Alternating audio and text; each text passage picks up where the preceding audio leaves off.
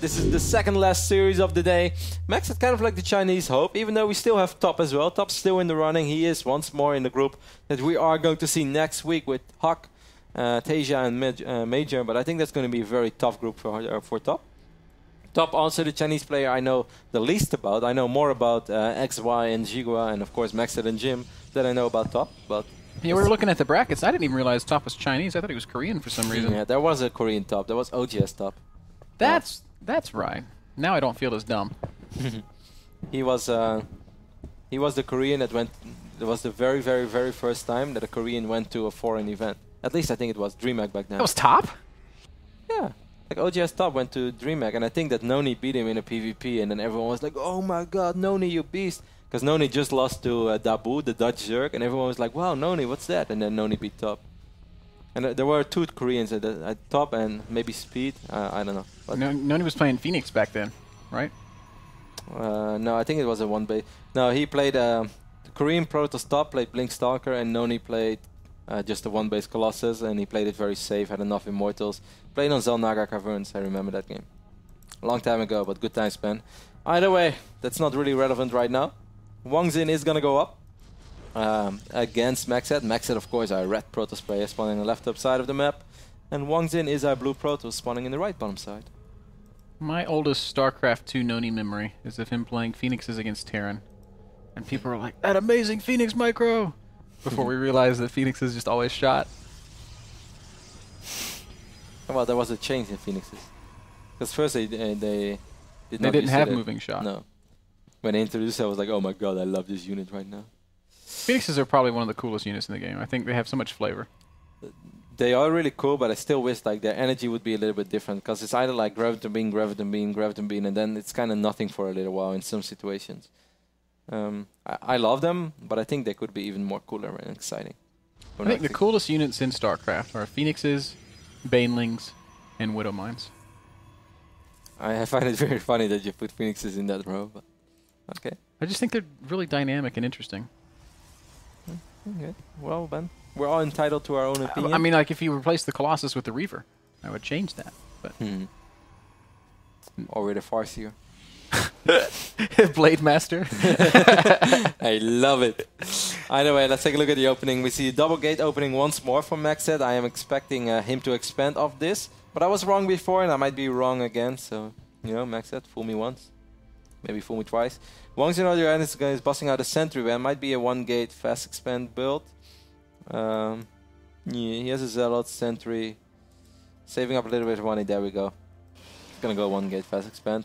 MacSed on the other end is probably going to see what's going on. With the double gate opening, you're going to have a rough time really doing something against this unless your opponent misuses Photon Overcharge. Because there should be a robo behind this, because the Immortal is going to keep you safe against most Stalker plays or even Gateway Pressures and whatnot. Once more, we see MacSed throwing down the third Gateway, but I don't think he's going to overcommit in trying to break this. But you know, Ben, you might be wrong. We all have different ways to go against this. But it's safe to say that if a Protoss player who goes one gate fast expand, if he does, you know, everything right, he will survive. He will keep that base alive. Yeah, I think so. So certainly HwangSin. But HwangSin is not dropping a robo. He's not dropping anything right now. He's dropping gates. Interesting. 1, 2. Okay, so now he's gonna have to be very methodical about this. When is he gonna, like, if he's gonna drop Photon Overcharge right on the, because he opened this very differently. If he's gonna drop Photon Overcharge right on the moment this Nexus finishes, MacSed is gonna wait until it expires, and then he's gonna go again. And then I think HwangSin is gonna have a really difficult time dealing with this. MacSed throws down a Stargate right now, by the way, and that's really questionable. Whoa, whoa, whoa, whoa, Mothership Core. You don't want to lose Mothership Core. Cannot afford that kind of a loss, HwangSin. I think MacSed is going to bust one base, but I find his Stargate timing very weird. If it's one gate, Stargate, and then extra gates, I find it brilliant. On this moment, he might actually... No, what is he going to do? Dude, this Stargate's proxied. So Void Ray? Oracle? Something. Oracle is probably a good choice, because, you know, he's probably going to have to deal with sentries and zealots. And something crazy. There's also a pylon proxied up on the top half of the map by HwangSin, so no telling how this one's going to play out, but definitely we are seeing a oh, interesting. Slow down! All right, Void Ray in production for MacSed, so that's going to melt Stalkers if there will ever be a lot of stocks from HwangSin. Right now, there's not a single Stalker on the map. Photon Overcharge is about to expire, though, and you know, with the Robo being this late, Ben, I think it's going to be pretty tough for HwangSin to keep this base alive. Normally, you can have like 2 Immortals, and then you just kill Stalkers really quickly, and then for the rest, you rely on Force Field. Yeah, oh man, MacSed or HwangSin's just like, all right, you can have it. I will. What do you mean? You can have it like the Nexus? Yeah. He's just defensively force-fitting his own ramp. He's not going to even try to come down. Yeah, okay. I think that makes sense because he was just not going to be able to keep it alive. I don't this think Void Ray is so scary, Kev. There's only sentries that can shoot up. I think it was not a very crisp build from HwangSin. Huh? It's that Zealot run by off the off that pylon up at the top right-hand corner of the map, and this is kind of interesting. Yeah, MacSed's got no money. He can't warp in, Kev. Not just that, he also doesn't really have that much supply. He's on 53 out of 58, so he's able to like just cancel your Void Ray, MacSed. I can understand you love those Void Ray, but that Void Ray is not really going to win you the game right now. He's going to go all the way back. Wow. Recall. You have a Mothership Core. No? He'd lose it? He never. He used energy to time warp. Oh, it's back right now. It's already back, so he's going to use Photon Overcharge. That's very interesting. Wow, this is so bad for MacSed. He was in a great position, and suddenly he's in an awful position. Yeah, wow, he's down 8 workers. And I don't really like his tag either. And his target is proxied. Alright, well, that went really weird. And it's so funny as well how I felt that that pylon was not going to play a crucial role. Boy, was I ever wrong. That pylon was the absolute game chaser. Oh, yay. And he's even going to lose a Stalker for free. Well, not for free, but... Close to being for free. Donates a Stalker.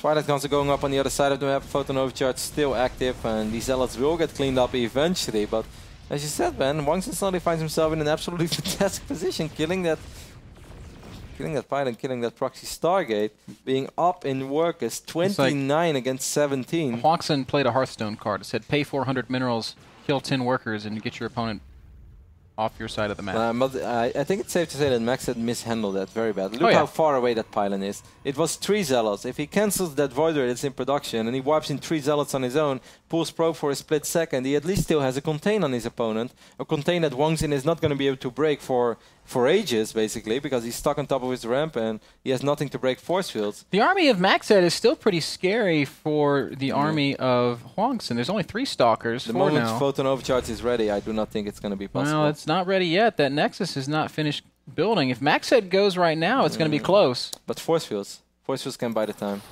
That's true. That is true. We're going to need... There's more good force fields. Void Rays in the fight. No, he knows he can't fight Photon Overcharge. Photon Overcharge is going to be casted immediately. Good force fields there by HwangSin. He's going to be able to trap 4 Zealots. Very well done. Good force fields by MacSed as well. Wow, MacSed's going to force the issue. These Void Rays in the sky raining down, death from above, and Stalkers are not really able to engage. MacSed is going to continue to push the issue. Unfortunately, one of those Void Rays in range of Photon Overcharge. Yep. Careless loss. The Immortals are all going down now for HwangSin, and HwangSin lost a lot of important units, but he's researching Blink, Ben. He's up on 31 workers. Every second that goes by is a fantastic second for HwangSin. Well, MacSed killed the Mothership Core. There's no more Photon Overcharge, so he's got until... But it's Blink Stalkers. Blink Stalkers don't die, Ben. That's true, too. And 16 probes, there's not a whole lot of Protoss units you are able to produce from 16 probes. Certainly not when 2 of them are not even mining.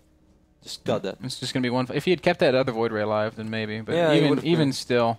But even if he kills the Nexus, he's still down 15 workers. Yeah. And right now it's going to be Blink Stalkers. HwangSin is going to display us some excellent Blink Micro. Because, you know, against this army of MacSed, if he does everything right, Ben, he doesn't really lose a single Stalker. There's the charge on the Void Ray.